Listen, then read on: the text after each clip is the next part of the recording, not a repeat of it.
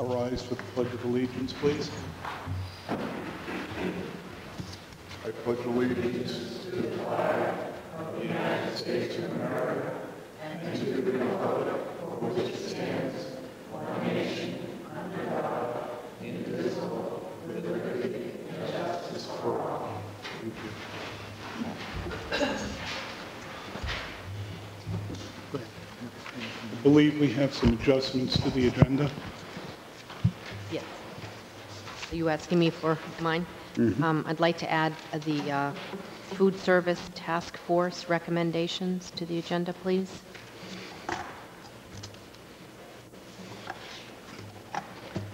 Any other adjustments? I didn't hear what you said, Kathy. I'm sorry. The food service task force recommendations. Thank you. Nothing else? Thank you. We'll add that as the last item before the final comments from the public on the new business. Approval of the minutes of the September regular and special school board meetings. We have a motion. Elaine? I move that we accept the minutes of our September regular and special school board meetings. Second. Thank you, Trish. Any discussion on the matter? All in favor? Opposed? 7-0. Comments by our high school students. Do we have high school students here? Yes, I guess we do.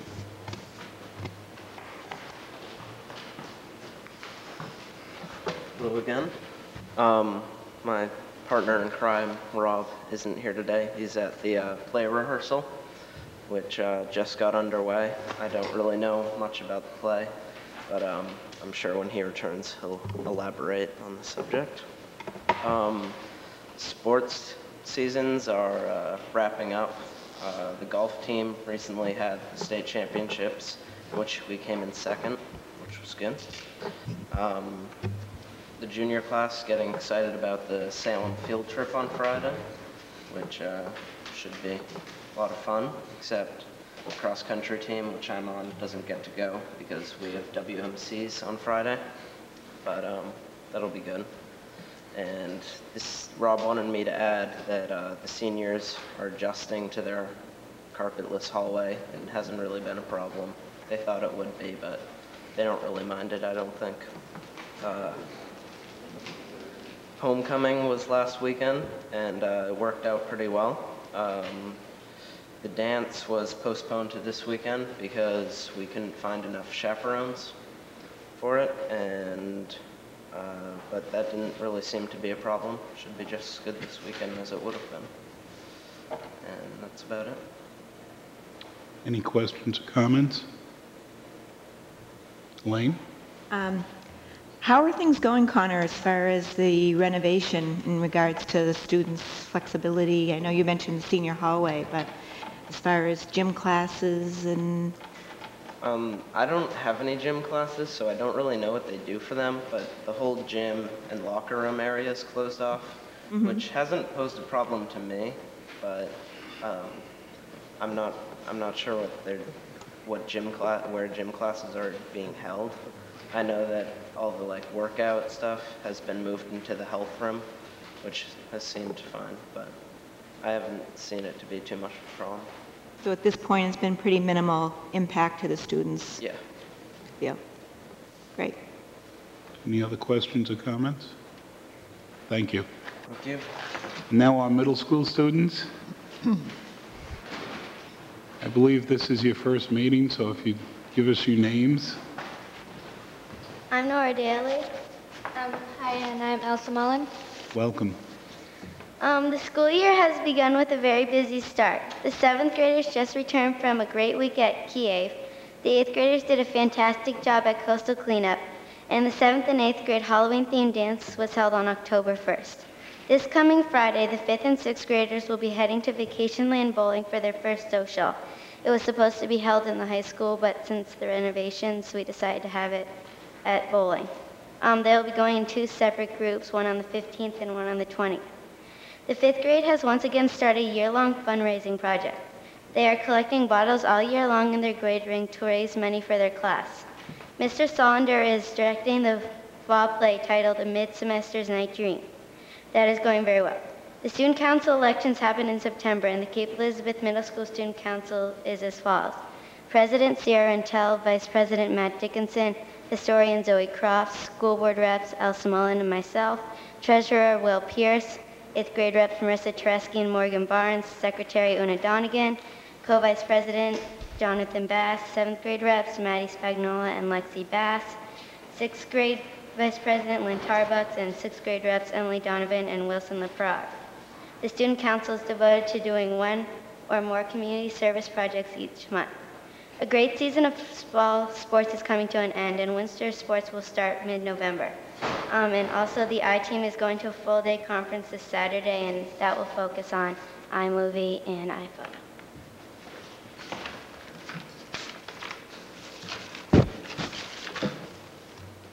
The beginning of the school year is getting off to a great start. The fundraiser with Sally Foster, gift wrapping paper, is going on now and will be at the school on October 25th. Also, parent-teacher conferences are coming up soon, so there will be an early release day next Thursday and no school next Friday. The 7th graders just got back from another successful week at Kiev, and everyone enjoyed it. The 7th and 8th graders had a Halloween-themed dance on October 1st and went extremely well. The 5th and 6th graders have a bowling social at Vacation Land Bowling in Saco on October 15th and 25th, so everyone can go. The 8th graders also were very helpful with cleaning up as many beaches around Cape Elizabeth for Coastal Cleanup Week. And the fall sports with tennis, field hockey, cross country, football, and soccer are coming to an end with great results and excellent participation. All is going well at the school, and everyone is looking forward to a wonderful year. Any questions? Thank you.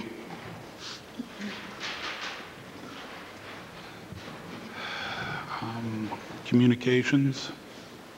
Bob, we'll start off with yours, and then we'll move on to any other board members.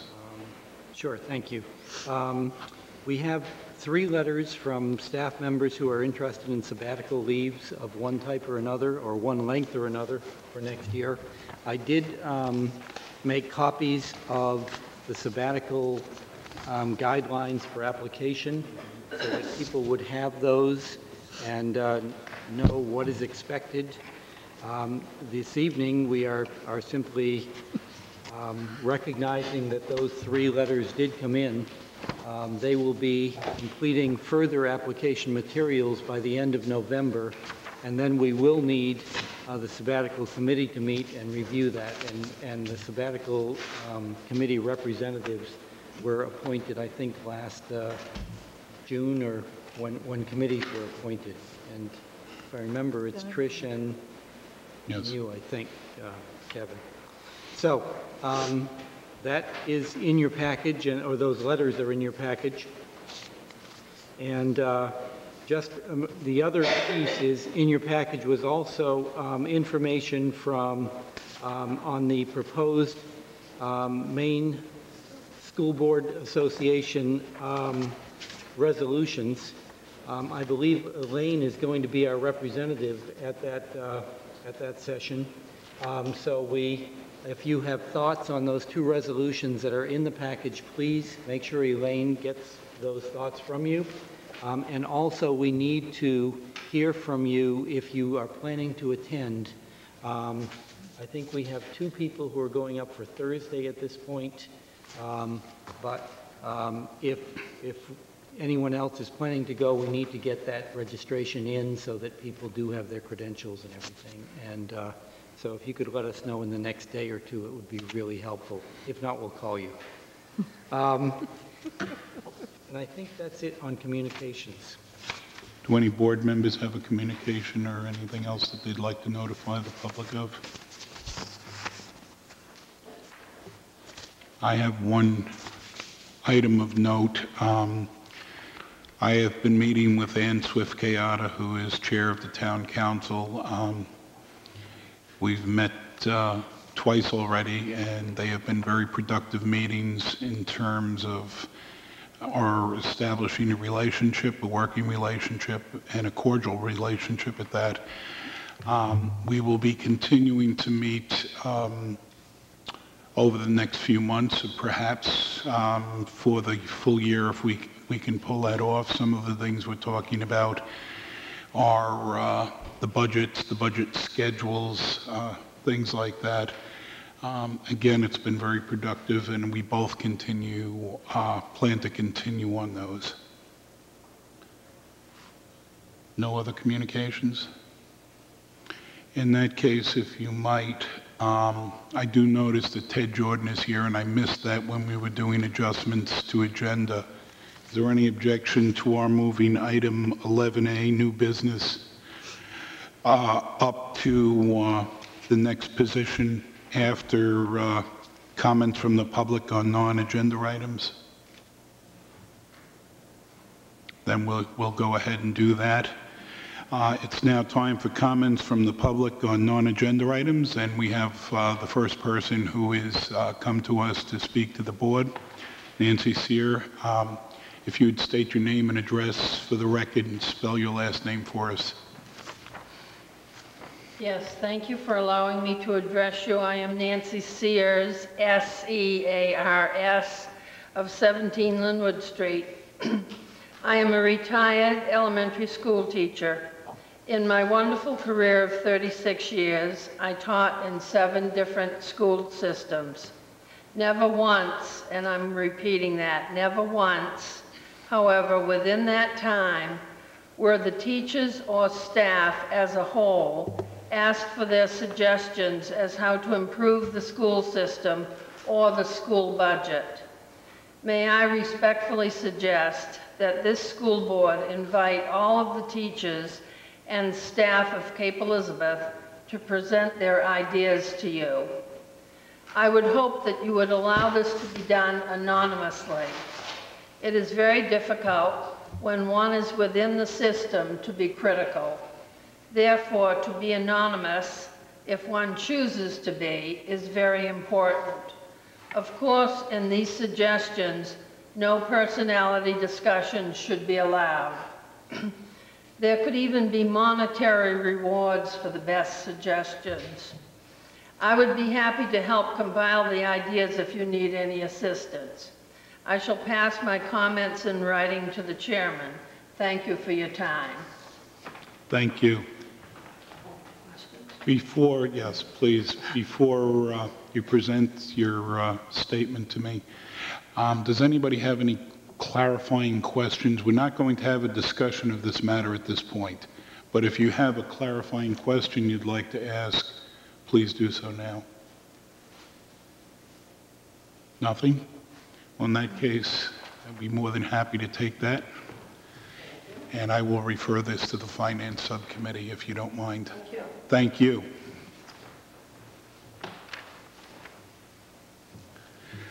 And now, Mr. Jordan is here with a request for the consideration of a field trip to Washington, D.C. Ted, nice to see you again. Nice to see you too, Kevin. Good evening, everyone, and I'm glad to be here today. I did, of course, get your permission last year to go, and then I realized as I was asking Mary to schedule me for tonight's agenda, I never came back and reported to you how the last year's trip went, so why don't I start with that. Last year we went down to Washington, D.C. This is the Advanced Placement Government class. And while down there, we met with our own 2 senators, Olympia Snowe and Susan Collins. We learned from them the way their day-to-day lives are in terms of their committee meetings, the briefings that they get, and the very hectic lives that they live representing the people of the state of Maine. We also were invited into Tom Allen's office, our congressman, and spent an hour in there listening to him and he asking our questions, and that was very gracious of him. We were also able to, from some other connections that I'd made, sit in on a breakfast with the 2 Illinois senators, actually, Durgan and Fitzgerald. It was wonderful of them to offer us into their breakfast meeting, and as informative as the comments we heard from the 2 senators, I think if you were to ask last year's seniors what they heard from the Chicago area high school students that were there, that was probably as eye-opening as anything. They were talking about the presence of guns in their schools and cameras on the streets and nearby, and it was just a very, almost like students from different worlds to be having the Cape students sitting beside the Chicago students to hear of the problems that they face. We were able also to sit in on the airing of the CNN show Crossfire, which was filmed on the campus of GW. Actually, Cape alumni Zeke Williams is working in the program, so he was able to secure us some tickets, and that was a great ending to our first day. Through some other connections that Gretchen McNulty had made, we were able to, on the second day, go in and listen to a presentation from an undersecretary of the Department of Education. We spent about an hour there. We also got a tour by the Supreme Court, Historical Society of the Supreme Court, and he was good enough to take our questions.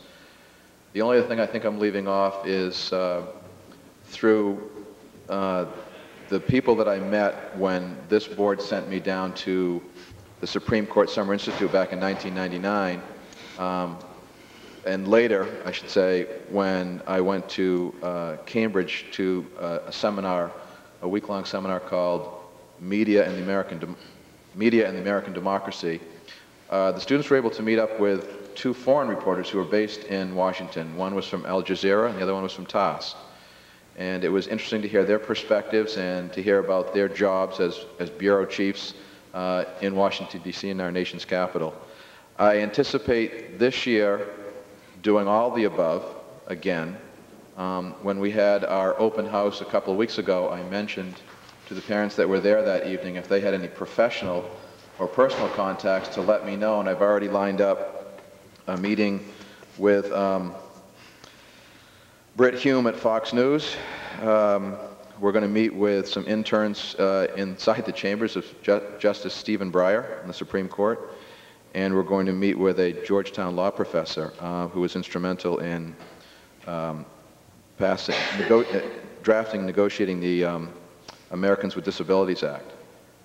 She counsels people on how special interest groups can influence legislation. So, pending approval by the board, those are the things that we would do again on this trip. Did you folks have questions beyond that on what we're doing while we're down there?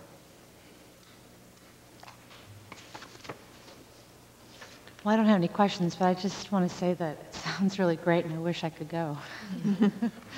I'm thrilled to be able to take the students there. I agree with you. We're shooting for next March 16th through the 20th. Last time when we went down, we took a kind of circuitous route. We had parents help drive us down to the airport in Manchester. We flew Southwest. That was the best rates at that time. And rather than flying to Reagan International Airport, which was very expensive, we flew to BWI and then took a shuttle from there. There's a new airline in Portland that flies directly from Portland to Reagan, so that should make our trip a little bit easier this time and maybe less expensive as well. Ted, when do you think you'll be back to us with figures and where you'll be staying, that type of detail? As soon as the next month's meeting, I think. Okay. Then we'll look forward to seeing you again, unless there are any concerns. Yes. As a school board, we are just hearing for the approval to miss days of school. Yeah. That's correct. Just want to make that. And Elaine, on this particular year, we would leave Wednesday after school. We would miss Thursday school, but Friday is a workshop day, so the students wouldn't miss any school that day. So it'd be one day of school. We'll be back Sunday afternoon. That's the plan. Yeah. Well, I just want to say my daughter's lucky enough to be in your class, and I want to thank you for not only this year, but all the previous years. I think it's a great opportunity for our students, and I know it takes a lot of work on your part and your chaperones. And if you do need chaperones, as Rebecca said, I'm more than happy to go. Thank you. Thank you very much. So I hear no objections to Ted's continuing to work on this. Ted, thank you. I think if it's at all possible this year after your trip is completed, if we can get some students in to talk to us, that'd be of great interest. I agree. Thank you. Agreed. Thank you. I've got just one question. Yes, sir. How many students you're planning to? There are 18 students in the class this year. 18. Yeah. Thank you very much. Thank you. We'll now move back to item number 7, Superintendent's Report.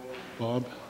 Yeah, first of all, on the building projects, Pond Cove kindergarten wing is up to where the roof is going on. With weather like today, the winds and whatever, it sort of doesn't make for great weather to be doing that kind of work, but they're moving along, getting that building totally closed in so that they can begin sheetrocking and other things inside. The high school started slowly with the delays in getting the gym floor stripped, but it has moved right along. It is totally stripped at this point. They have half of the new floor down as far as the plywood, and that's 2 layers of plywood, and the other half is ready to go. So they are moving along on that, and tomorrow they bring heavy equipment into the locker rooms. They've been removing the lockers and taking out other fixtures, making sure that there was no other asbestos that they were not aware of in there, and are now ready to go full tilt in the locker rooms to clean out that area and be ready to start rebuilding the locker rooms. So they're moving along. We're very comfortable with their progress, and we're feeling good about, what's getting done. In your package for tonight was a document from called Preliminary Assessment of Legal Issues Involved in the Pulaski Tax Cap Legislation. It was from a meeting that MSMA held up in Augusta a week ago, and it cites many of the questions that will be left if the Pulaski measure passes. Everything from certain terms that were used because they were used in the California law that are not defined in Maine law, and what do they really mean for us. And we've talked about some of those, but I thought it was a pretty interesting piece, so I did put it in your package. If you are interested and available, there will be a meeting to explain essential programs and services, the EPS system that's coming in for financing schools effective next year, and that will be held at PATHS, the vocational school in Portland, on November 16th.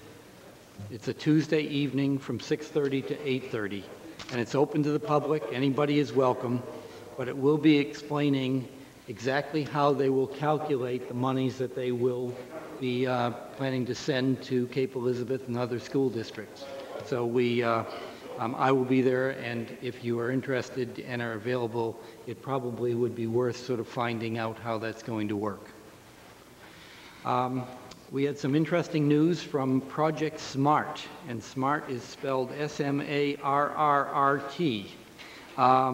But they have applied for and received a $500,000 grant for emergency response and crisis management for Cumberland County school districts over the next 18 months. I know Henry had come to me with some information from one of his neighbors who was interested in upgrading the plan, and I know there was a meeting held at the high school on that work, but this is money that could certainly help with those kinds of efforts and make sure that they do get completed. So that is a grant that has been funded. I have received a copy. At our last workshop, Sarah talked about the reasons for applying for a waiver. She did complete that waiver application. This is Sarah Simmons, our curriculum person, and that did get to the state by the deadline of October 1st.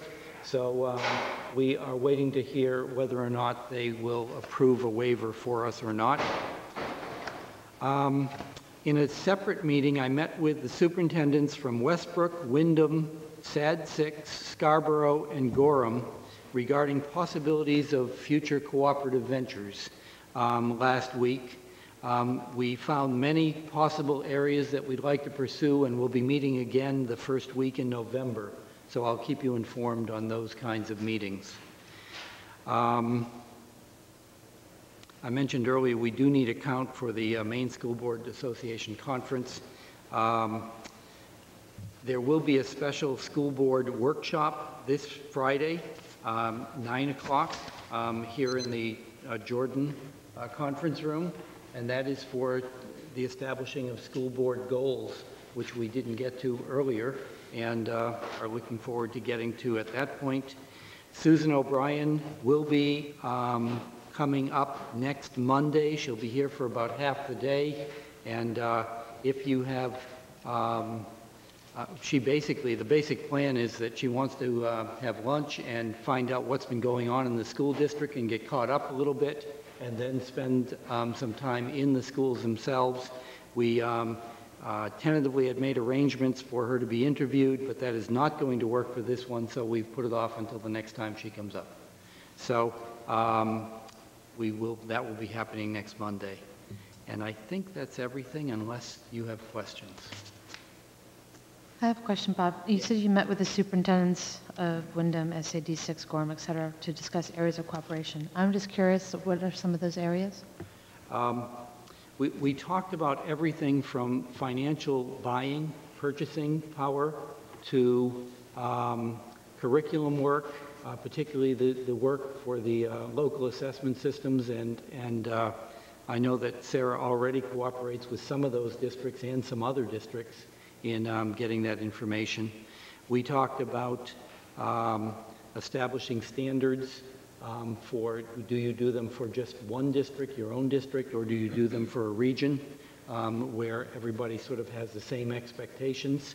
It's interesting, if you put the number of students that are in those school districts together, we have approximately 1/10 of the entire student population of the state of Maine in those 6 school districts. So it's an interesting buying power-wise and in many different aspects to think about what kind of strength that kind of a group might have and what kind of opportunities there might be. And also opportunities for anything from, there was talk about doing some special ed together. Well, are there more possibilities that way than separately? So we sort of just did an initial brainstorming, and none of those are carved in concrete. I think everybody wants to go into it with a sense of we can opt into anything we want to opt into, we can opt out of anything we don't particularly want to be part of, so that you're not tied into doing something because a majority of the districts there want to do something. So that's the kind of thing that we're looking at. Thank you. Anyone else? Thank you, Bob. We'll now move on to the principal reports, and we'll begin with the high school. Jeff?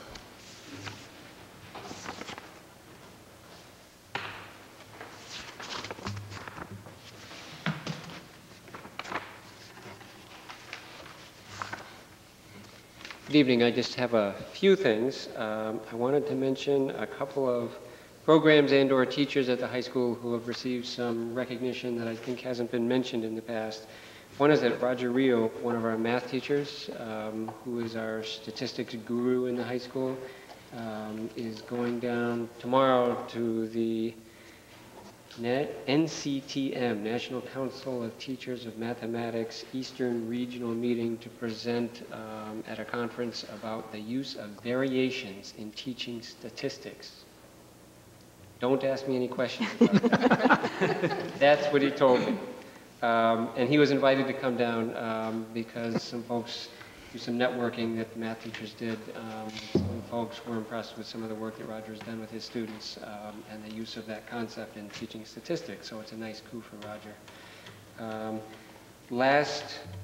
At the end of September, a couple of weeks ago, we also got word from the National Forensic League, which is one of the 2 national organizations that are national speech and debate organizations that Cape Elizabeth High School has belonged to for some time, and most high schools belong to. We got word that we were presented with an award called the Leading Chapter Award for the state of Maine in speech and debate. There's one school in the state, which is us, who received that award, and we are one of 103 schools nationwide that has received that award. So it's a nice award in recognition of the number of students who have been involved in speech and debate and the awards that have been received over the last 5 to 8 years. So it's a nice thing. And I wanted to mention in particular the work of our current coaches, Hannah Jones and Gretchen McNulty, for their work with the speech and debate team. It is many people are not aware, it is the longest interscholastic competitive season of any activities at the high school level in Maine. It goes from about this weekend until sometime in late May, actually, depending on how far kids go towards nationals. We began the process today of distributing laptops to 9th graders. And at this point, Gary Lanoy was in with his technology crew, and they have distributed laptops to about a little bit over 60% of 9th graders today. I'm guessing we'll be up to about 80% tomorrow. And that is going well.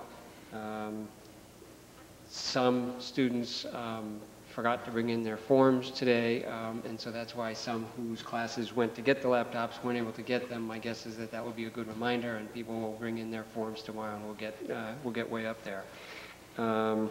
Tomorrow is actually our day when, in the morning, our 10th and 11th graders take the PSATs, which is the practice SAT exam that kids take as sophomores and juniors. And while the 10th and 11th graders are taking the PSATs, our guidance counselors are overseeing a project with the 9th graders with using the laptops in research in particular careers that the students have an interest in. And it's sort of a first step in trying to do more with the 9th graders and do more around the issue of career exploration, career getting information out about, what kind of collegiate backgrounds are required, what kind of majors for certain kinds of occupations that are out there. And that really is made possible because of the addition of a third guidance counselor, so that counselors are really able to spend more time, which is one of their top goals with the younger kids, looking at careers, post-secondary options, and not just focusing not exclusively, but focusing so much of their time and effort around college planning. And Connor from the high school mentioned that we did have homecoming this past week. We did disappoint some students because we postponed the dance because we didn't reach the thresholds that we've been wanting to reach for the last couple of years with the homecoming dance, which has occasionally been a problem in the past. And I think that there was, I think one of the major issue was we were lacking parents, but we were also more importantly lacking staff members compared to the numbers that we try to get. And I have a feeling that a lot of that has to do with the Columbus Day weekend, and a lot of people, including a lot of staff members, had plans to be elsewhere. So we're hopeful that we'll be able to get the numbers so that the dance can proceed this weekend. But we do want to make sure that it happens in a way that we feel comfortable with, and not have any issues come up that we have to deal with after the fact. And that is really it. Any questions for Jeff or comments? I have a comment. I just want to say I think that the activity that you have planned for tomorrow morning with the 9th graders sounds really interesting and exciting, and I appreciate the work of the guidance counselors to try something new and to pull that together for the students. So pass that along to them. They are hoping that the laptop distribution gets up to about 80% so that they can pull that off, but it will go well. Students will have those. It'll be exciting to put those laptops to use. It was interesting as I was leaving school today, right outside in the main lobby outside my office, there were about a half dozen 9th graders who were working with their laptops and familiarizing themselves with them already. So that was really neat to see. Thank you. Thank you, Jeff. Nancy?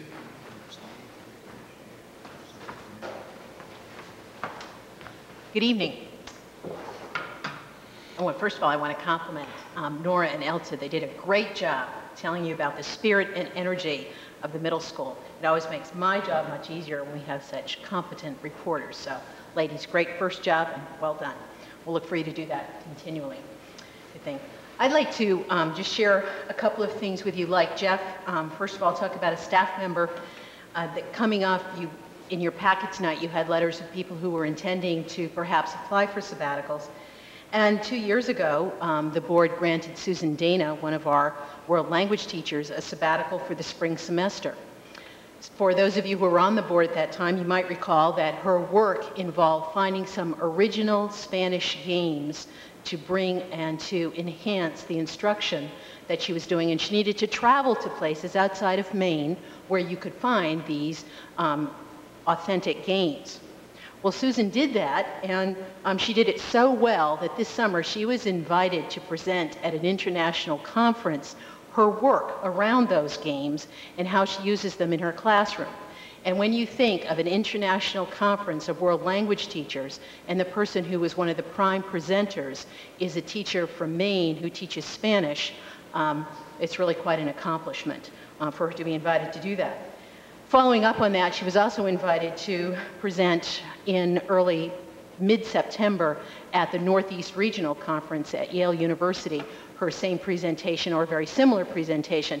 But that's a direct result of, it certainly had an impact on our students' learning and their opportunities, but also professional development for Susan as she goes out and presents to a much larger audience than just her own colleagues.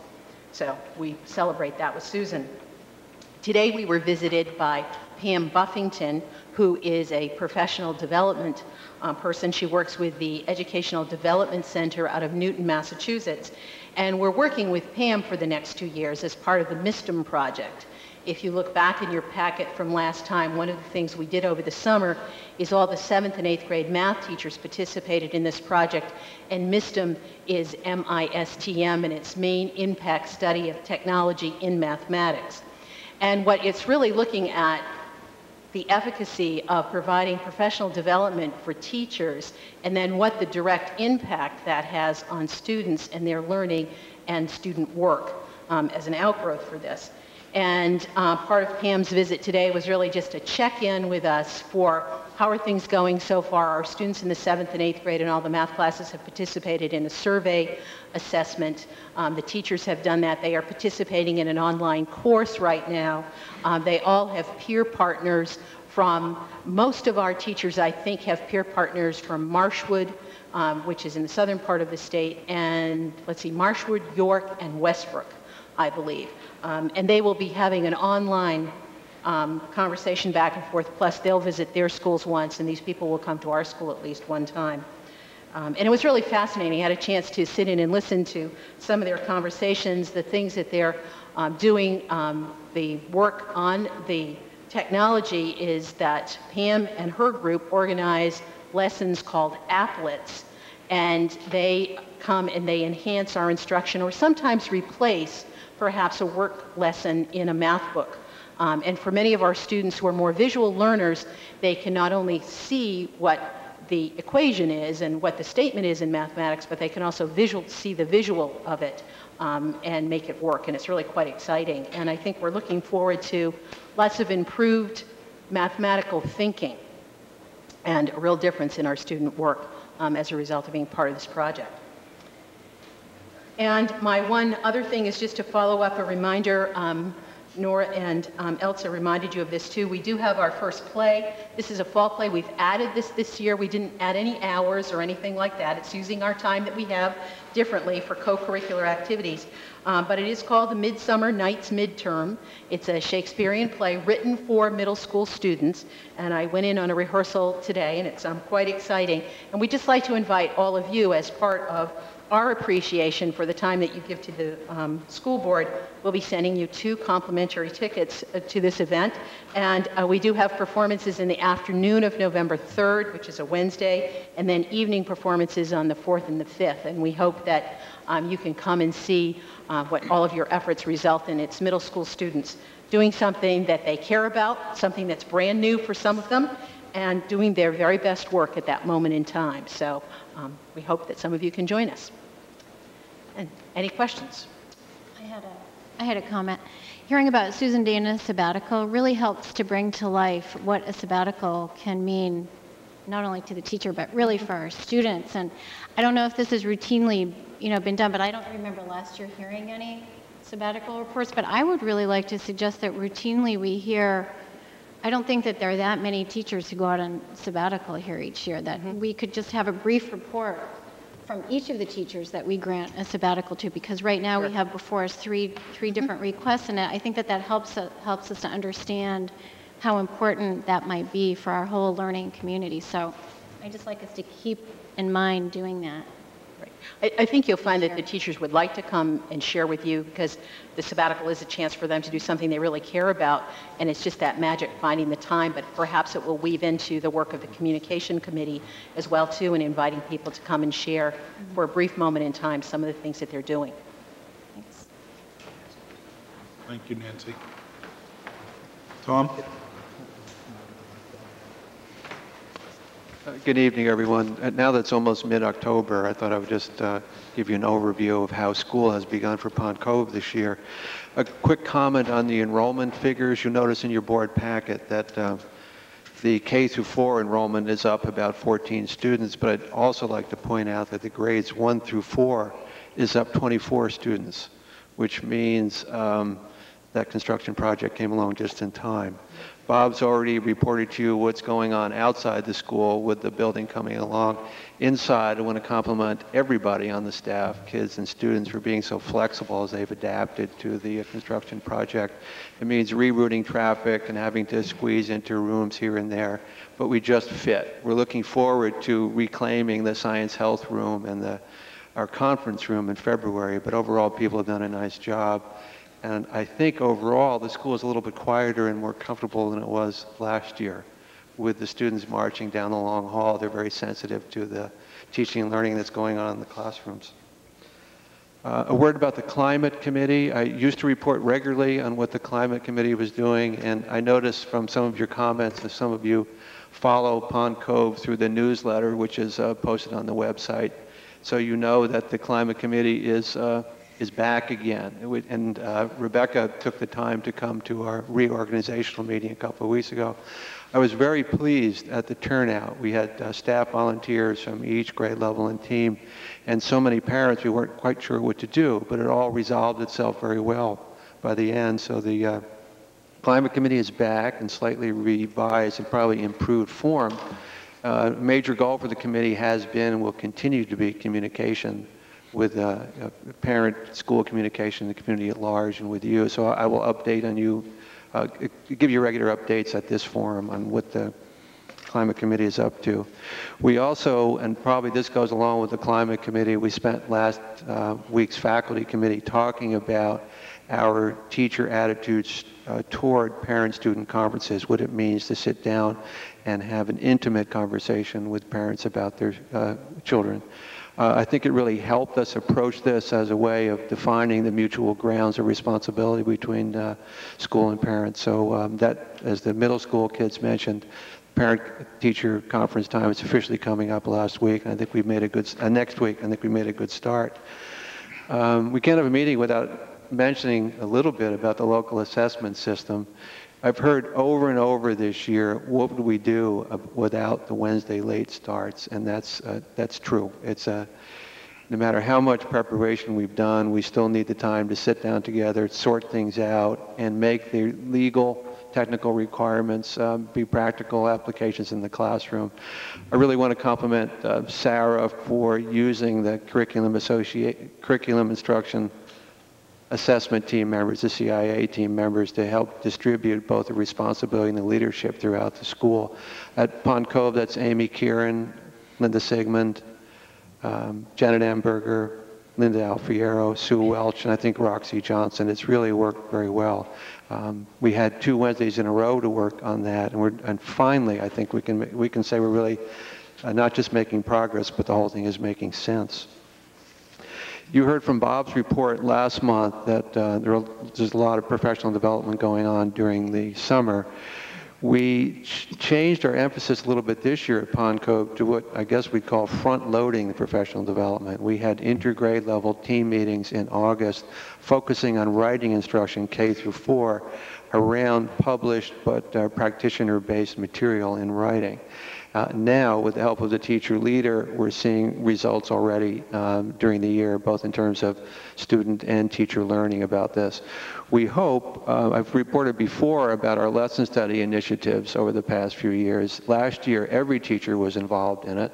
This year, out of respect for their time and the demands of the local assessment system, we're going to back off a little bit and have a steering committee be in charge of lesson study and very likely target writing instruction, go through a series of lessons to get feedback about the lessons and see just what results we're getting from the kids and the teachers.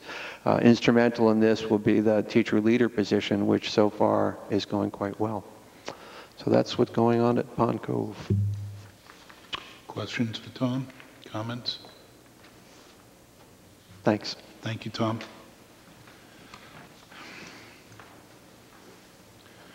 On to committee reports. We'll begin with the Finance Subcommittee. Kathy? The Finance Subcommittee met this evening at 7 o'clock, where we signed warrants. We reviewed recommendations by the Food Service Task Force Committee. We also discussed, but didn't finish discussing, the Finance Committee makeup. And we're going to be looking at putting together a job description for the Finance Committee, and presumably that will help us to determine how many people we will have on the committee and how that will break down in terms of the total school body versus a smaller group. Would you like me to save the food service information for later? Okay, thank you. Thank you. Policy Subcommittee, Ann? Policy Committee met on October 5th. First item on our agenda was to discuss the revisions of Section A, which we presented at last month's meeting, and we'll be presenting Section A for second reading later on this evening. There was also some specific policy updates that we discussed. One is the Allergy Management Task Force, which is a subcommittee of the Policy Committee. And there is another place for a report on that later on this evening, so I'll be giving that later. We also discussed the name badge policy, which Bob has drafted and presented, and that will be presented later this evening for first reading. Jeff presented a first draft of a policy on student memorials in the school and on school grounds that was crafted by the high school crisis response team. We'll be discussing that more at our November meeting. And the last specific policy was something that the high school student advisory committee had drafted and given to Jeff at the end of last year on the substance abuse policy. And the committee will be taking a look at that in subsequent meetings as well. Let's see, the other business that's being conducted in small groups from the policy committee is Section I, which is instruction. The administrators have been taking a close look at that, and the entire policy committee will be looking at that at our November meeting. And then the other thing that we're going to be working on is Section B, which is board governance and operations. Just the board will be beginning work on that section in the next month or so. Thanks. Thank you. Communications Committee, Rebecca? The Communications Committee met with the former chair of the Communication, Ann Belden, to get a sense of perspective and context for the action plan that was approved last spring. And we have begun to implement it by contacting the various parent-teacher organizations or parent organizations, and also discussing with the principals of the buildings as to how to invite teachers to come to the school board and give presentations on any items of interest. And we've also made contact with all the previous other committee members, and all but one have agreed to serve. We're still waiting to hear whether there's somebody from the high school who would be willing to work on the committee with us. And Jeff, I'd probably will try to get in contact with you about that. We're very excited about moving forward and working on the plan that was approved, and also looking forward to some new ideas. And until we flesh out that final member of the committee, we have yet to set a new date. But we'll make sure everybody knows when that is. Any questions or comments for Rebecca? Great. The next item is pass. That's me.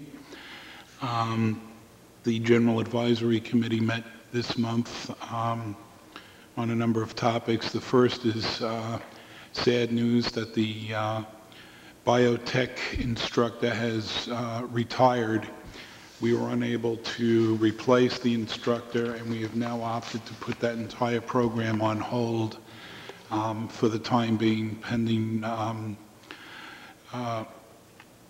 analysis of the budget impact once the November election is taken care of. We are also reviewing, I unfortunately had to institute a low enrollment program review for fashion and retail merchandising and graphic arts, which will begin, I believe Bob is serving on that committee with a number of other people, to take a look and see what we need to do to preserve those programs or drop them. In addition, we have named the budget subcommittee. I will be acting in an ex officio capacity this year. And we are also discussing, at my request, the election of a vice chair and a change to the Constitution to accommodate that position. We will be meeting again in November, and I look to my colleagues on the board for a stand-in. If you would contact me, I will need a stand-in for myself in November. That's it on the path front.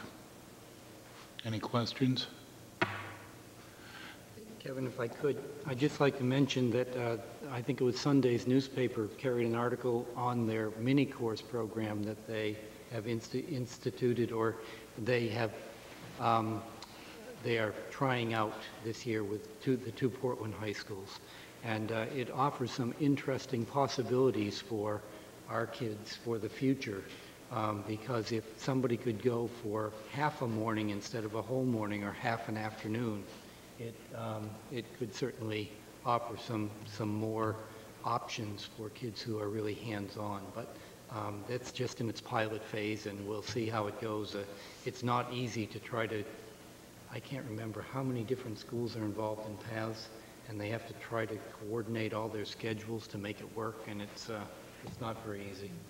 We have 9 sending districts and probably 4 or 5 other districts that pay tuition for their students to attend. Kevin. Yes, Elaine. I have a question. I guess I hadn't thought about it that much, but after the election, and if question 1 does pass, what are the implications to the PATHS programs in regards to the sending districts? And I think the implications are really no different for us than they are for anyone else. The question is going to be, the primary question will be first, will we continue to send students to pass? Mm-hmm. That is the big question, and that's where the largest budget impact is on that decision. The second budget decision is whether or not to expand current programming, and we have a great deal more flexibility with that than we simply to freeze that for a period of time. But the important decision, once Pileski is decided, is whether or not we will continue to send students. I'm not going to make a recommendation at this point, but I will come November. Thank you. Any other questions relative to PASS? In that case, we will go back to Kathy for her report on the Food Service Task Force. Okay, the Food Service Task Force met on October 5th, and the individuals on the task force are Bob Lyman, Pauline Portria, Sue King, and myself.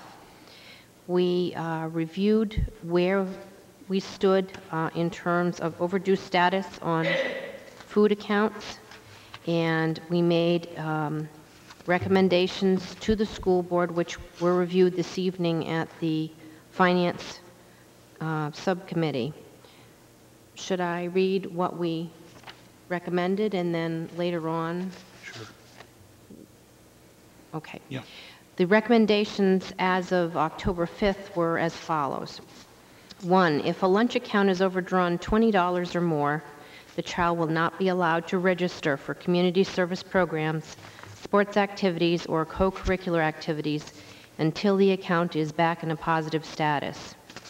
2, if a lunch account is overdrawn $20 or more, the child will be required to call their parents to remind them of the overdue payment and then return to the back of the lunch line to receive a prepackaged brown bag lunch selected by the lunch personnel. Prior to implementing any of the above, a letter would go out to all parents via mail letting them know of the change in procedures. As of October 5th, letters had been sent out to overdrawn accounts with a second, more urgent letter signed by the superintendent being planned for October 5th. For the accounts where families have moved out of town, a pre-collection letter will be sent prior to turning over those accounts to a collection agency. We have contacted an agency and they have agreed to a 30% fee. The overdue status of all accounts as of September 30th was $10,772.40. The overdue status of the accounts was $8,774.90 as of September 13th, showing an increase in monies owed by $1,997.50 in 2 weeks. Thank you, Kathy. Any questions? We'll enter into a fuller discussion of this recommendation under new business. I'm sorry, I actually have a question relating to something else. Sure. Underneath the food services. There is a copy of the report. Do the figures in this reflect the new prices as approved by the state? And am I correct in seeing that we're still losing money? Yes. Do we know why? Are we not? Has any, and I'll follow that up with, have we actually completed the exercise of figuring out on average what the cost is per lunch? Two different questions there. The state gave us a per meal cost for last year of $1.68, I believe, was the dollar figure that they gave us, that they came up with for the full year. The figure was much higher for the month of September because you had all of the labor from the summer included getting ready to start the school, plus all the bulk purchasing that has been done. So inventory is up substantially as well. So there are some factors that make it very hard to say, gee, this is an actual cost and this is the figure that we're up. We do have more people owing money in the first 2 weeks than we had in the previous, coming into this. But we don't know if that happened other years or not because we never tracked it from the beginning of the year. Kathy, you may want to answer. Yeah, no, I agree with what you said, and these dollar figures would include that lunches are at $175 now versus $150. I think maybe that was part of your question before. Yep, so we need to give it probably another month before we determine whether or not we're actually covering our costs. Yeah. Okay. Any other questions or comments on that issue? No, in that case, I think Ann will deal with the Food Allergy Management Task Force. Okay, our Allergy Management Task Force met on September 20th, and this is a subcommittee, as I said earlier, of the Policy Committee. And it's a very short-term committee. We hope to have a recommendation to the full Policy Committee in November. Currently, it's comprised of 3 school board members, 2 administrators, 2 school nurses, and 5 parents representing all 3 schools. The purpose of the committee is to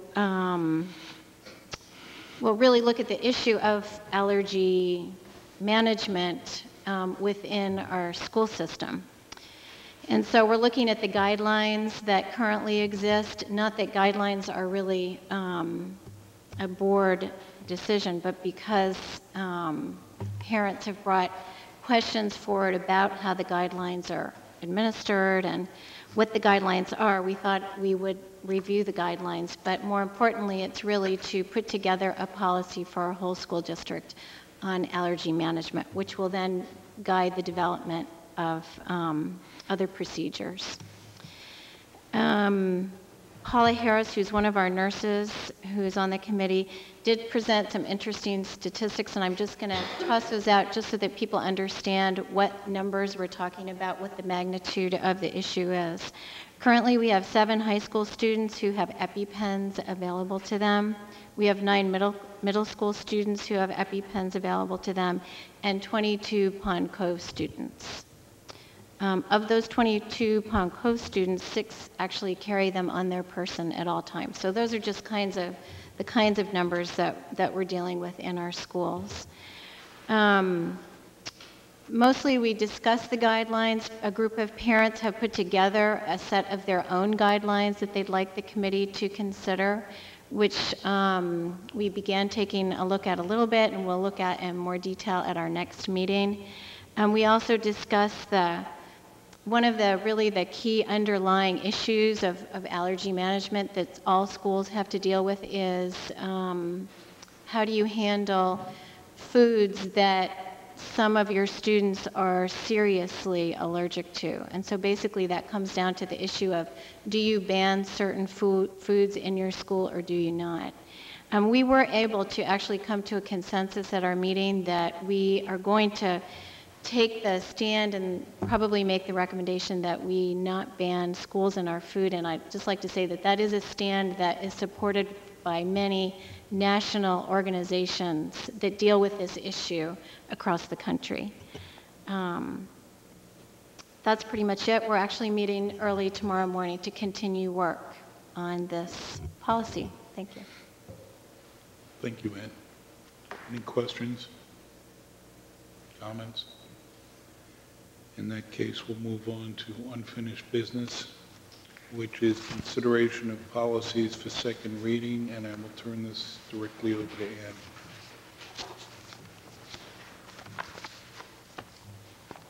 Ann. Okay, well, in your package you have the revised Section A, which we discussed last time, and I guess what I'd like to do is just pull out the issues that the board wanted us to reconsider, which we did in fact do at our last meeting. And the first one comes up first on the first page, and these have not been numbered, so it might be a little difficult to I'm sorry, you asked me to number them accurately. But if you see us flipping through all these pages, there are a lot of them to look through, so that's why.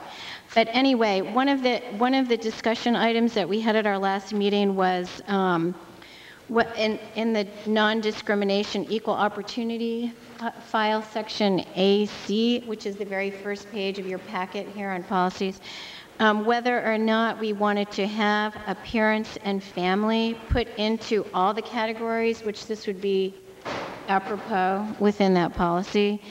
And so as you can see in your packet, appearance and family are included along with race, color, sex, religion, ancestry, national origin, age, sexual discrimination, marital status, or disability. So the discussion of the group was to include all of those. And they are supposed to be included wherever you see those. I did find one place where a few of them were not included. So I think if we can just assume that we'll be going through this again before it's typed and put into our manuals, that all of those classes will be included in all of the policies where where it's pertinent. So if you find a policy where that's left out, that's just because it's a typo. All right, the next one is file ACA A-R. About the 9th page back in the... And the top of that says complaint handling and investigation. The title of the policy, which is on the preceding page, is Student Discrimination and Harassment Complaint Procedure. So there are two things on this page. Has everybody found that page that I'm referring to? Okay. So the first one was that A and B were supposed to have been switched, and they just weren't. So we're gonna switch those. So B now becomes A, and A is B. The second item that we had discussion on at our last meeting was number 4C4.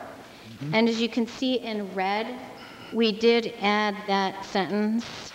And so that is something new that was from the discussion that we had at last month's meeting. Okay.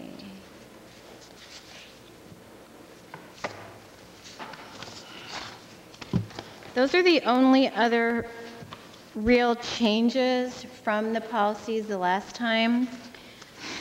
There was one question that Rebecca submitted after our meeting last month, and it had to do with the last policy in this section, which is ADAA, which is School System Commitment to Standards for Ethical and Responsible Behavior.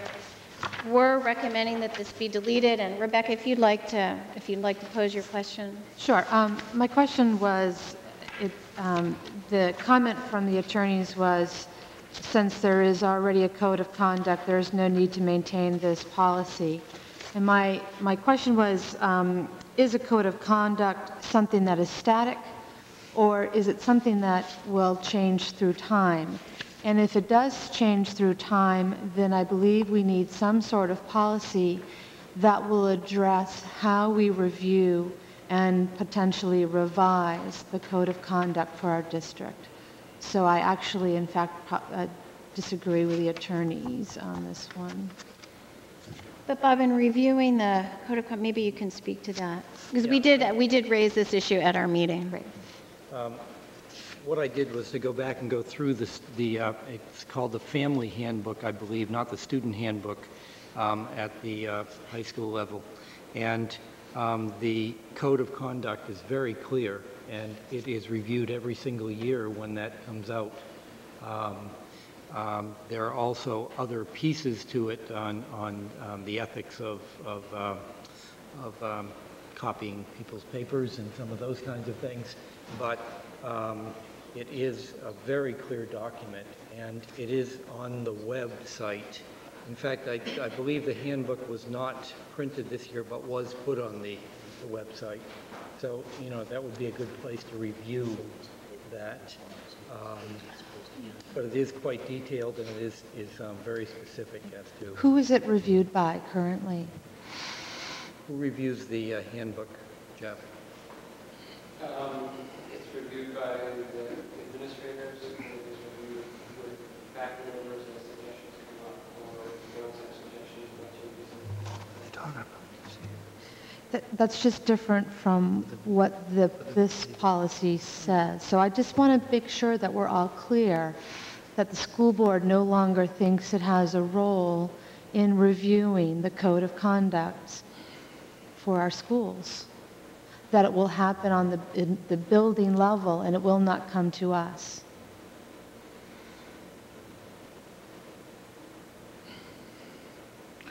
If we're going to become involved in a conversation on this particular policy, what I would like to do is first get a motion for all the other policies for second reading, get those out of the way, and then a motion and second for this policy so we can have an appropriate discussion. I have a question on one of the other ones. I don't know if you want it now or later. Might as well do it. Yeah. Okay.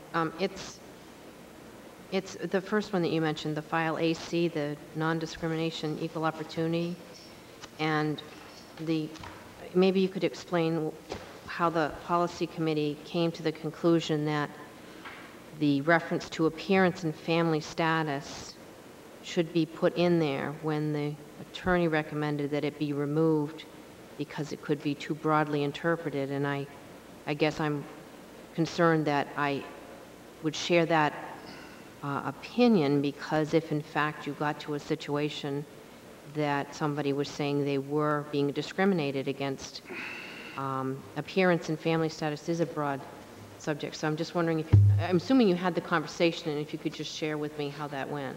We did. Actually, we had a lengthy conversation about that, and we sort of thought it through from, different angles. And what we finally ended up thinking was, even though they are recommending, because it is fairly broad and it is hard to specifically define, but we thought that as a school system, we wanted to take the stand that we didn't want to tolerate any kind of discrimination. And that's basically where we came from. Do you want to add anything, Bob? Well, only that it had been in several of the policies for a number of years and has never been an issue.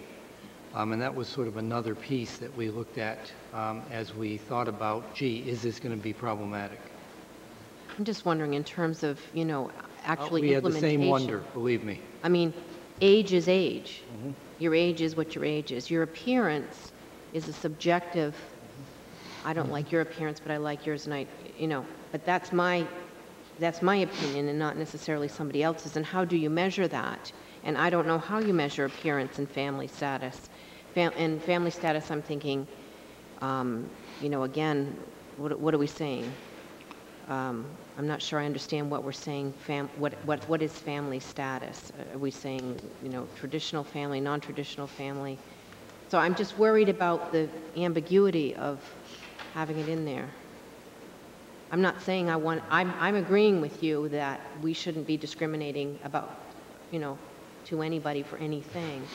But how do we define it when we put those words in? I'm worried about the being too broad. Before we continue, I think it's appropriate now to start taking motions because we're getting into substantive conversation about policy. Okay. Are there any other policies other than the two that were raised that require further discussion? I think if we're going to have this conversation about AC, then it's potentially going to come up again in the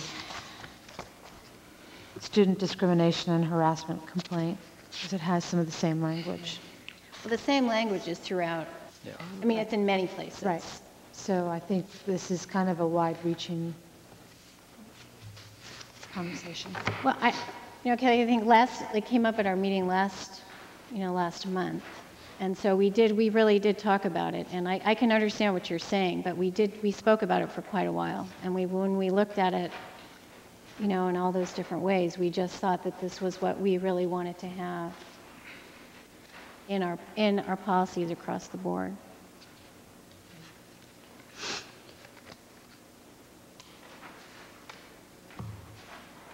So, I mean, I guess what I'm saying is that I'm not sure that you may not agree with that and may want to vote differently, but I don't know if we want to have a lot more discussion, do we, on that particular item, unless you want us to take it back. Essentially, we can have all the discussion that the rest of the board feels is necessary and appropriate. That's why I want it now to go into a motion. So we can have that discussion and the exchange back and forth if that turns out to be appropriate. Well, why don't we have a motion for all those policies except for the code of conduct, since this issue tends to be more global in nature. And after it's seconded, then we can have this discussion. But I think we do need to recognize that goes across a lot of the policies. So I'm just saying, why don't we have a motion for all of them except code of conduct, and then we can have this conversation about appearance and family. Do you want to go ahead and make that motion? I move that we accept the policies presented tonight in Section A with the exception of the Code of Conduct policy, which is the last one, and these would be as presented this evening, with the changes that I outlined that were missing or typos in the beginning. Do we have a second? A second. Thank you, Elaine. Now it's time for conversation. And it sounds to me that the conversation is really focuses around the addition of certain protected classes that the policy committee has determined should be a protected class. I support the inclusion of appearance and family status. My only question is, Have we had a conversation with our attorneys as to what is the real concern about the fact that it can be broadly interpreted outside the categories? What are the actual repercussions of that? We've had that conversation, and the conversation basically centers around somebody bringing up that they were discriminated against because of their appearance, whether it's something they were wearing, the way they looked, any number of different things. And it's really hard to define. It's not defined in law like the other factors are. Those 2 or 3 items that we were adding back in, that was their issue. So it'd be hard for the complainee to prove, or it'd be hard for us to, or whoever to evaluate? It would be hard to evaluate because there's no legal definition of those.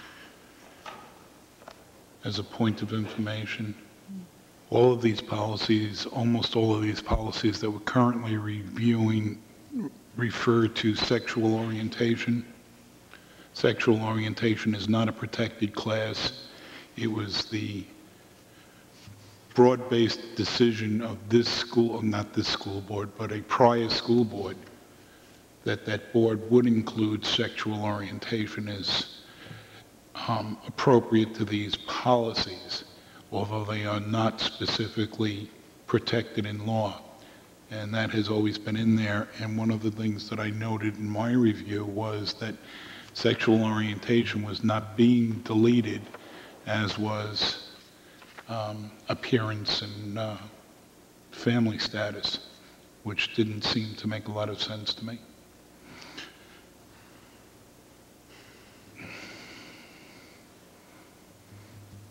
Any further discussion on this? I don't know if this is worth, we anguished over this discussion in the policy committee meeting, but one statement that I'm noticing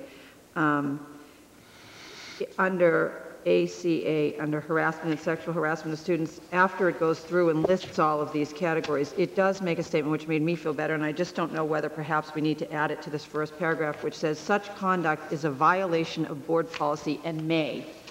That was, we discussed the word may at length. May constitute illegal discrimination under state and federal law. So it seemed to say it may, but we're not guaranteeing that all of these will be protected under law.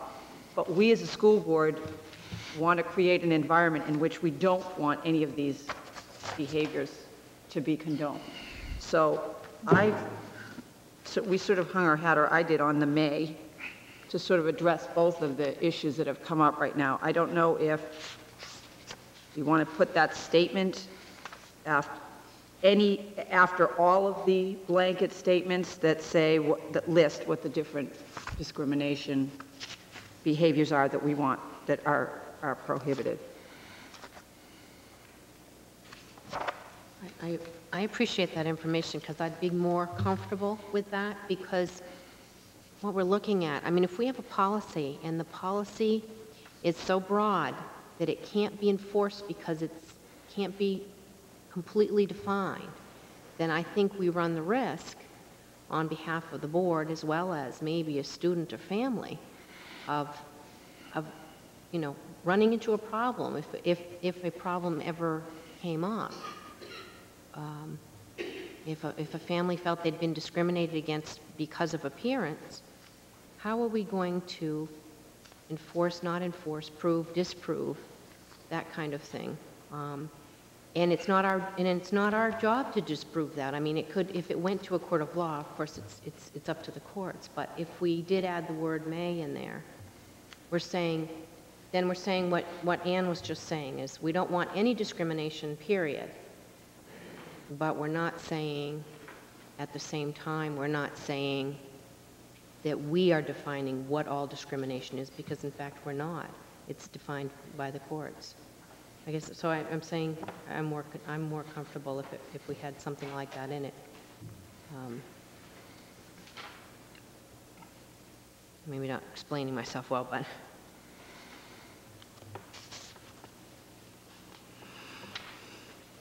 Well, I mean, we can easily do that. We could add that. I think it appears in some. I just know it was in that one, but it did not appear in that first paragraph. That makes sense to me when the way you explained it.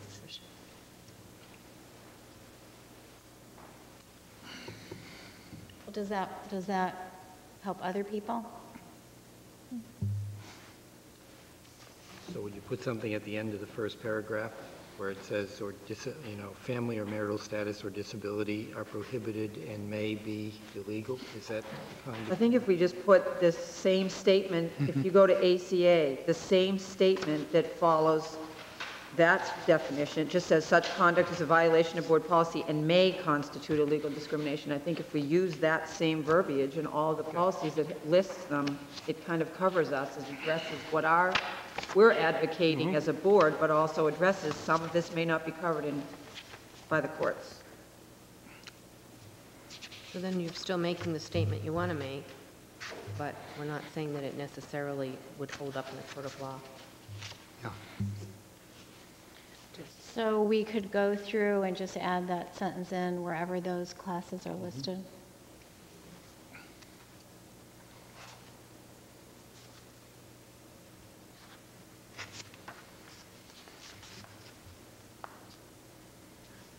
We have a motion to amend the original motion to include that language.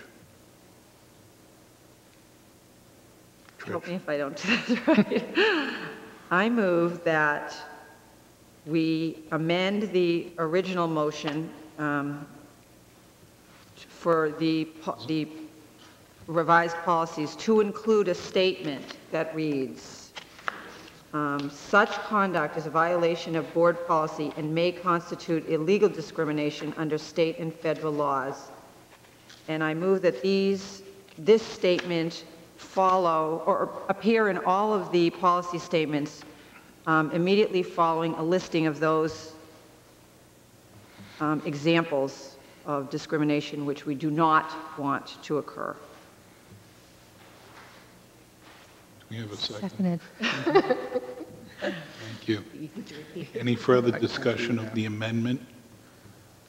All those in favor of the amendment? 7. Opposed? 0. So we now have an amended motion before us. Do we have any further discussion on the amended motion? In that case, I'll call it. All those in favor? Opposed? 7-0. Thank you. So when I have that, I think it's May. I think we need to go to your code of... Oh, well, do you just want to go back and discuss that, or do you want a motion? I think we need a motion so we can have the further discussion. We have an attorney out there who can throw things at me if I'm wrong.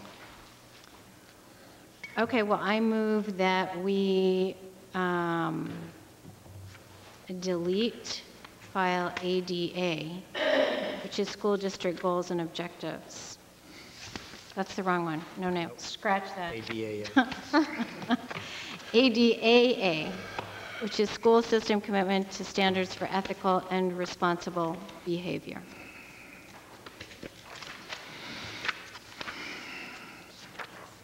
I have a motion. Do I have a second? It's the very last one. Trish, thank you. Discussion?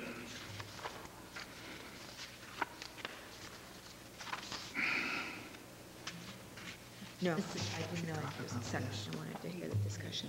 So, Excuse me? this communication, we're all set. Thank you. Oh, okay. It's ADAA, right? Yeah, it's the very last one. And this is the one that Rebecca Right. brought up. And Rebecca, would you state it again, what you're asking? Because I thought it was a valid point. Right. So I think my original question was, do we feel that the code of conduct is static?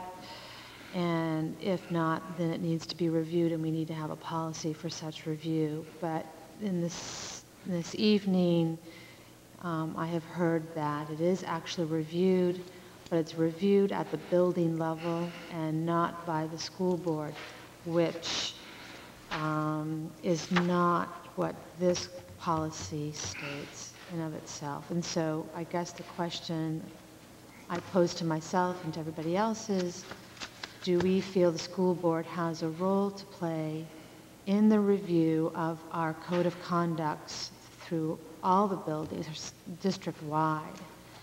My gut reaction for me personally is, yes, we do.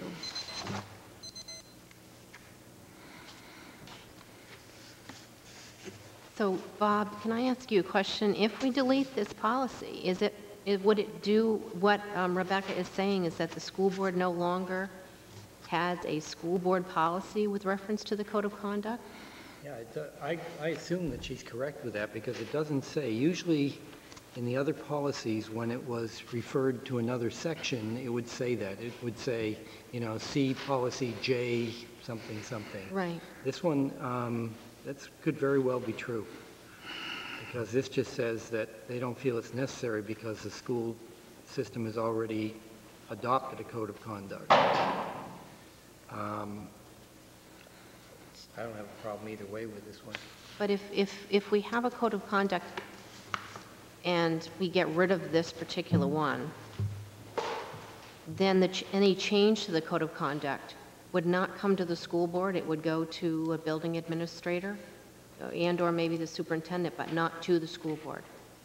Then I would be inclined to go along with Rebecca. I think that a policy change to a code of conduct should be looked at the school board level.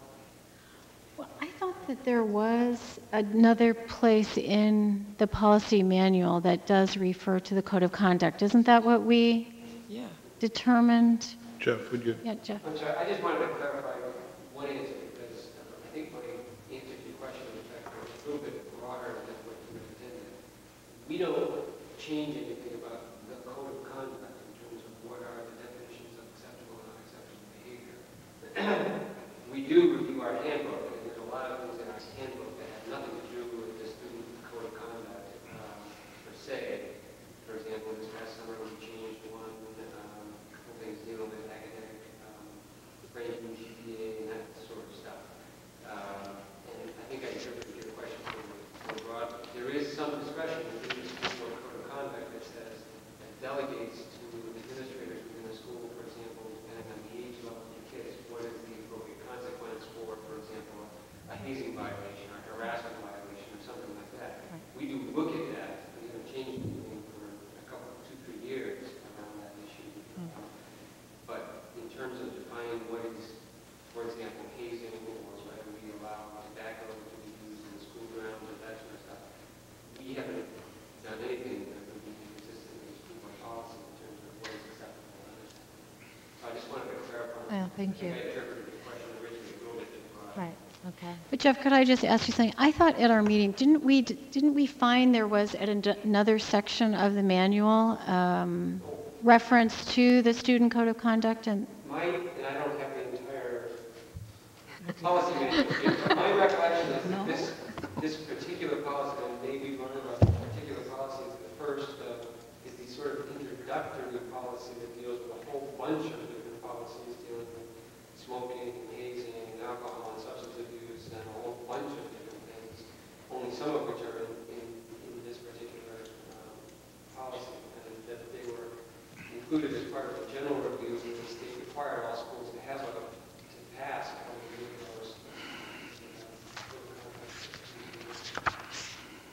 So there are a whole series of policies that are done. My recollection is that this is the introductory policy, which is then followed by a whole bunch of more specific policies. I don't know if that's precisely the answer.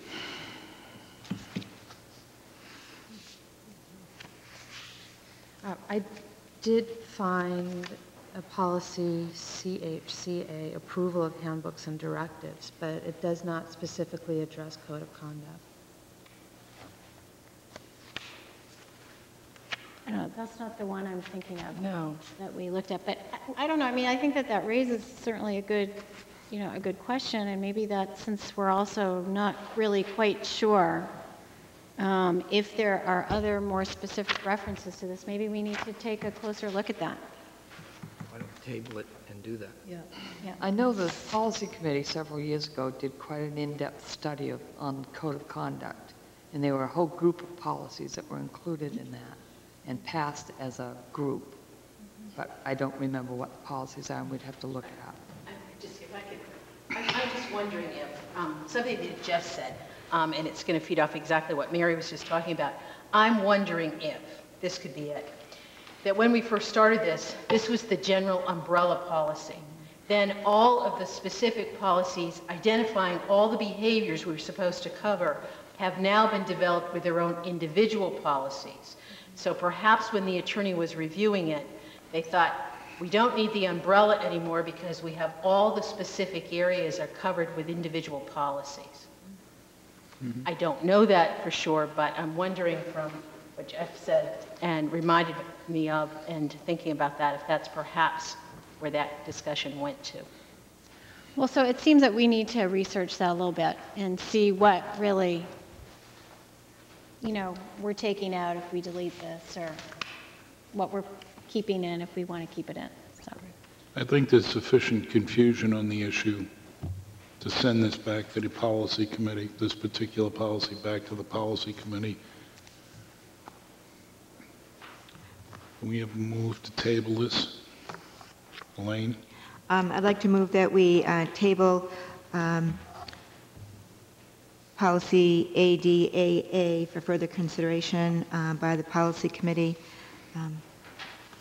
Be presented another time. Do we have a second? Kathy, thank you. Any discussion on that? In that case, all in favor? Opposed? 7-0.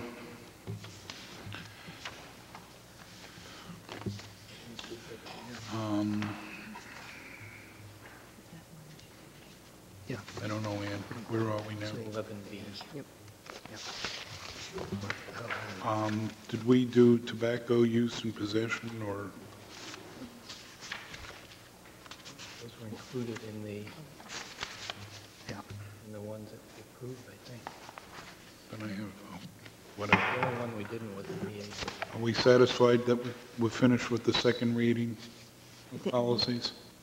Okay. We'll move on to consideration of a co-curricular fee position of the main learning initiative lead teacher for Cape Elizabeth High School. Bob, do you want to take that on? In your package was a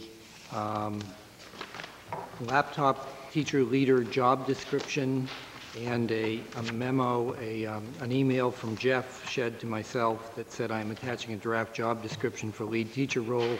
The stipended position that will definitely be vacant this year is for mobile lab coordinator. I believe that has at least a $1,000 stipend, perhaps a bit more. It also seems an appropriate place to draw from. Up until this year, laptops were only in the middle school, and the state paid a stipend for that person to, a $1,000 stipend for the person to oversee their distribution and problems with them and all that sort of thing. We need a similar person over at the high school, and as you can see from the job description, somebody to also, assist the technology crew and be a clearinghouse of information for teachers regarding uses and all those kinds of things. And so we are recommending that we establish this and use the money from this unfilled other stipend to pay for it. Mm-hmm.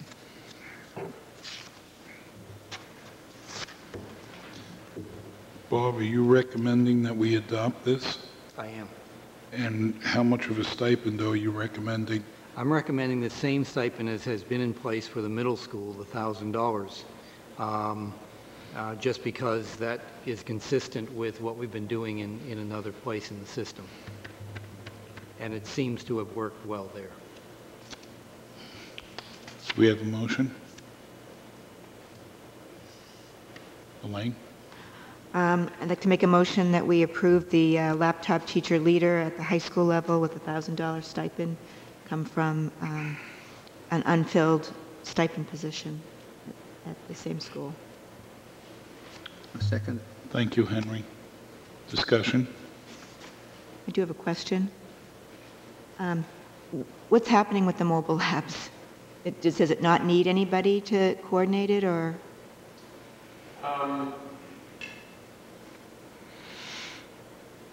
Long story, but the bottom line is that right now it looks like in connection with building renovation for this year, the best use of those computers is actually put in the ATMs.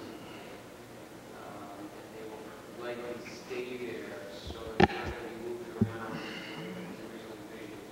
That's essentially because I envision that in the fairly near future, the ATM will become a classroom. Mm-hmm. As we need classroom space to make that conversation. Any other questions or comments? In that case, go ahead, Trish. Just a really quick kind of follow-up on Elaine. So this amount is already in the budget, and if we approve this position, then next year will this be an incremental position if the mobile lab person goes back into place?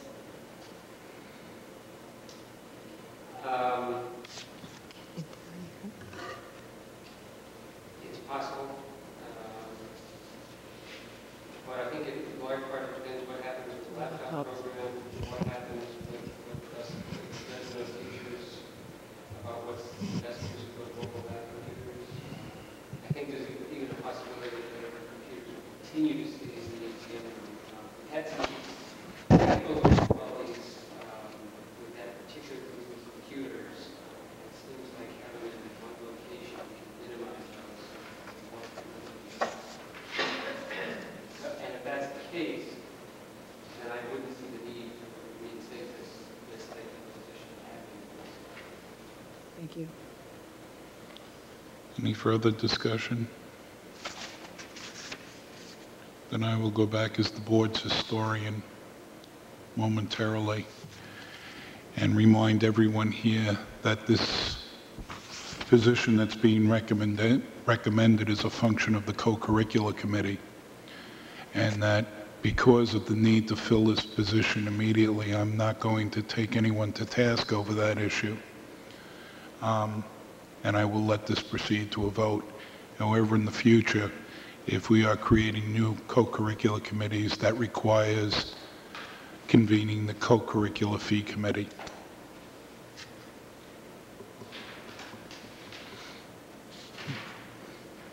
All those in favor?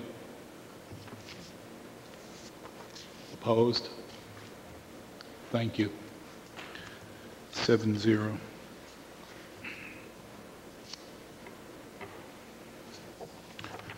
By the way, now that we've created the position, do we not also need to fill it? We do. You didn't take your recommendation in that, I just realized. Could I add it under the other co-curricular fee? We could do it under the co-curricular fee position. Okay, let's do that. The next item is consideration of the superintendent's recommendation for athletic fee positions for winter 2004. Bob? In your package was a listing of positions that, of athletic positions that are being recommended.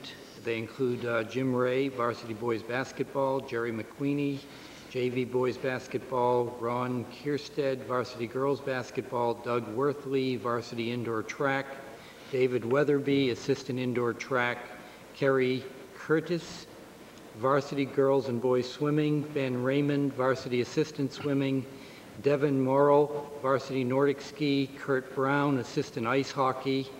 One new coaching recommendation, Cicely Upton, assistant Nordic, and mentioned the credentials, and two new ones, Robert Kierstead, JV girls basketball. Is there the one? I'm sorry, there is a second page. Jason Tremblay in ice hockey, Chris Hayward, freshman boys basketball, and Sarah Haskell, JV swimming. We have a motion? I move that we accept the superintendent's recommendation for the winter coaching positions. A second? Thank you, Elaine. Discussion? Seeing none, all in favor? I'm sorry. I have no right to make any comments because I'm not on the board, but Jim Ray has already been appointed varsity boys basketball coach last spring. So you don't need to vote on that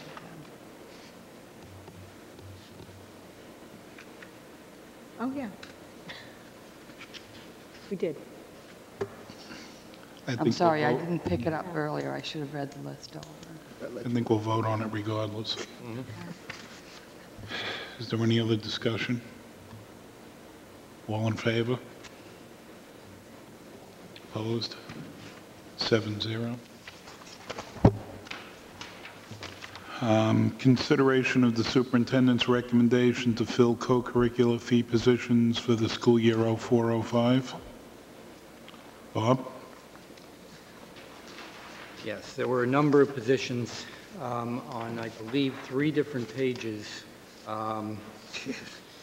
And they include from the middle school, Kathy Clow, yearbook advisor, Evan Solander, 5th, 6th grade math club, Brian Fricero, thank you, 7th, 8th grade math team, Deb Hannon, student voice, and Pam Vose, student voice. For the World Language Club, co-advisors Anne-Marie Dion and Lisa Leonard. And for Special Olympics spring events, Karen Johnson and Kim Hanlon, soccer Carly Bean, and basketball Elisa Anderson. Those are recommended. There was a question. Yes. You also have to add the high school. Oh, and we should add the high school. Joyce Bell. Coordinator, Joyce Bell. Joyce Bell. What are we adding? Somebody. For the newly created position. Do we have a motion? I move that we accept the superintendent's recommendations for curricular fee positions as presented. A second. Thank you, Rebecca. Any discussion? All in favor? Opposed? 7-0. The next item is consideration of a request for maternity leave and subsequent unpaid leave. Bob? Yes, we have a request again in your package from Gretchen McNulty to leave on or about, or her due date is on or about January 31st, and after her 6 to 8 week maternity leave to continue on an unpaid leave after April vacation. And I do recommend that we approve that. And that was Gretchen? Gretchen McNulty. Motion? Thank you, Elaine. I move that we accept the request for maternity leave along with extended unpaid leave for Gretchen McNulty. Second. Second. Thank you, Henry. Any discussion? All those in favor? Those opposed? Henry, I thought so. You're not voting. What?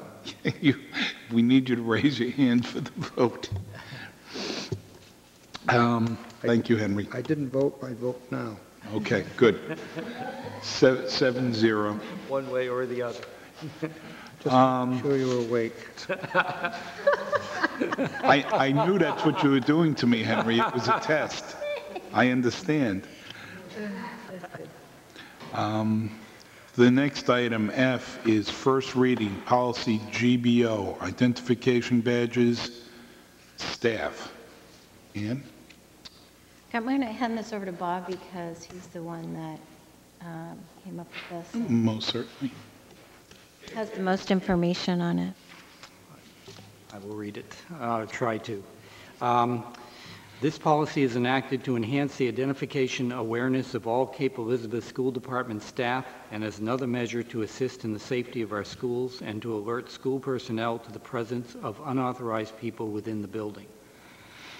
All Cape Elizabeth School Department staff will be required to wear a photo identification badge during scheduled work hours.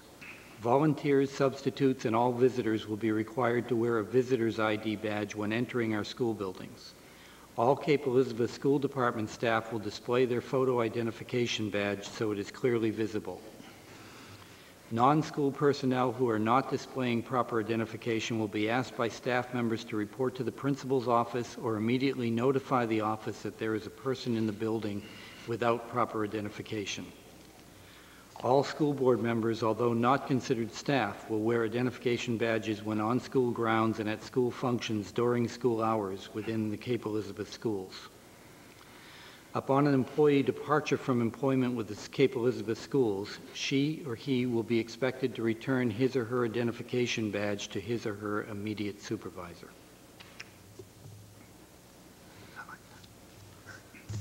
Is this consistent with what the town just did? It's nearly identical. We did change a couple of pieces to fit more the school setting, and we actually used Westbrook and some other school systems who have adopted badges as our models for the policy. And Bob, I think as we said last time, this is something that's also being instituted across the country. Yes.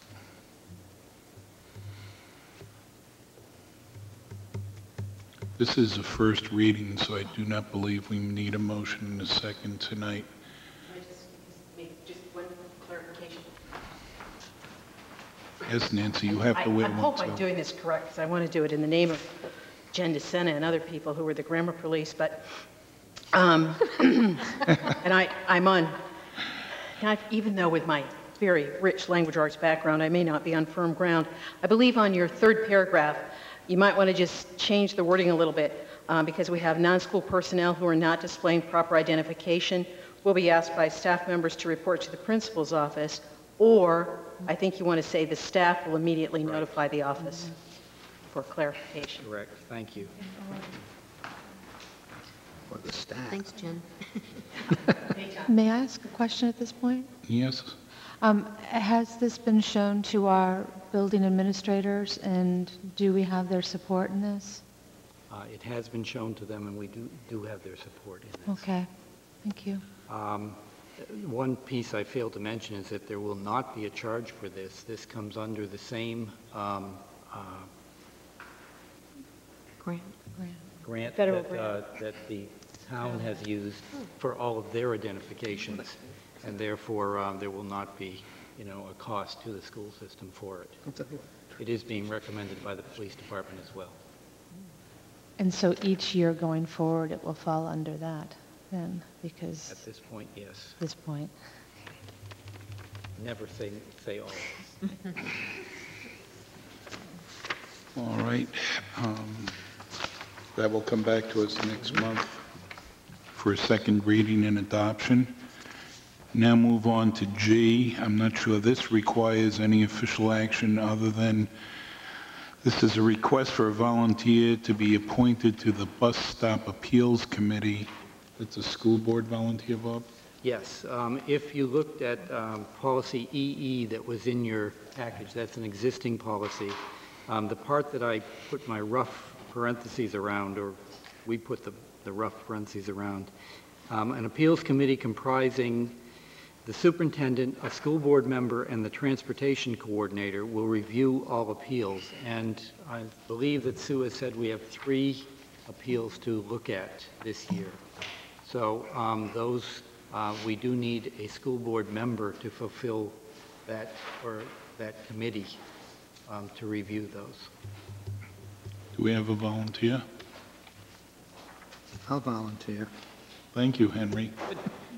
And just as do I get to appoint Henry, or do we have to vote on that?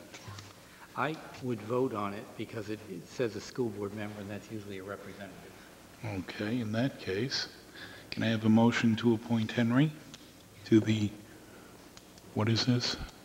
The Bus Stop Appeals Committee. Bus Stop Appeals Committee. I move that we appoint Henry Adams to the Bus Stop Appeals Committee.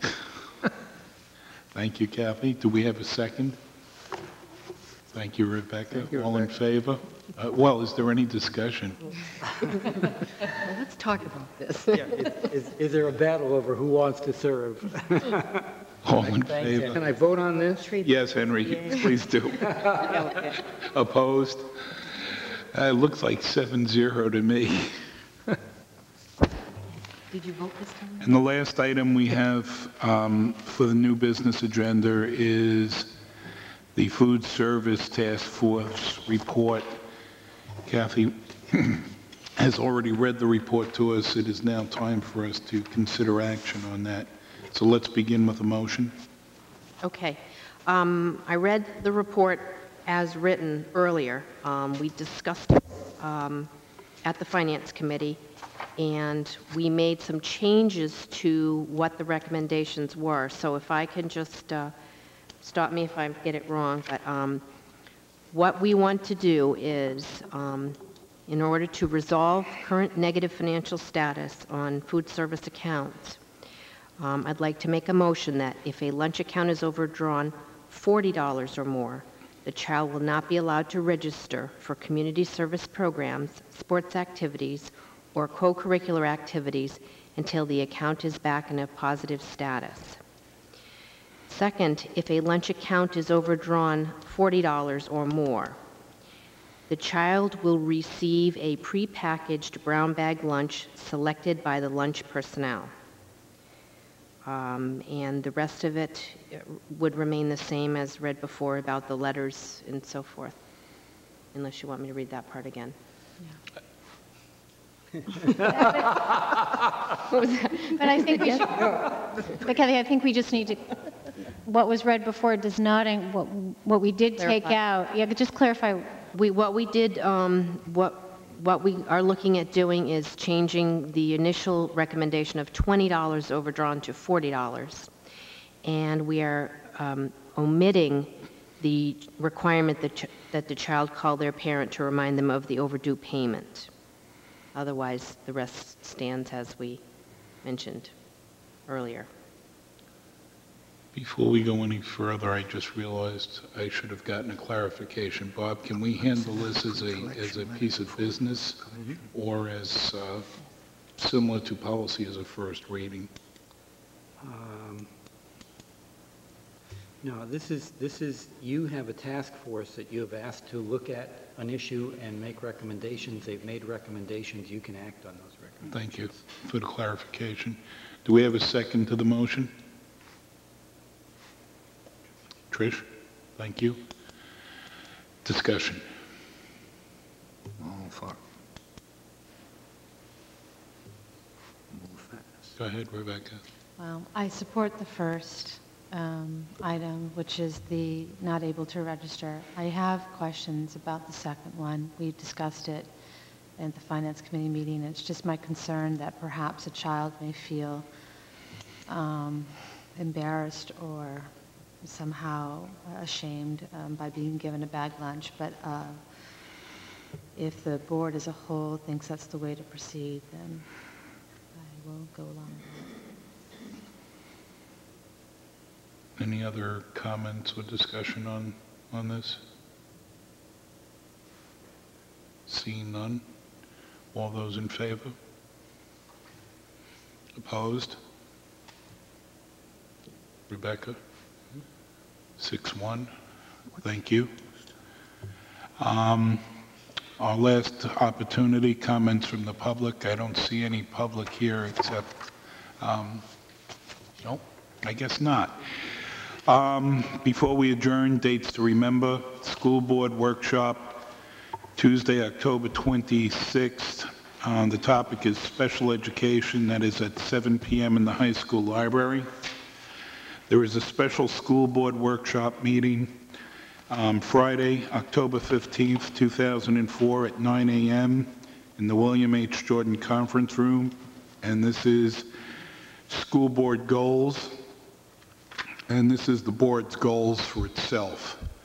The next item meeting is a policy subcommittee meeting Tuesday, November 2nd at 12 noon in the William H. Jordan Conference Room.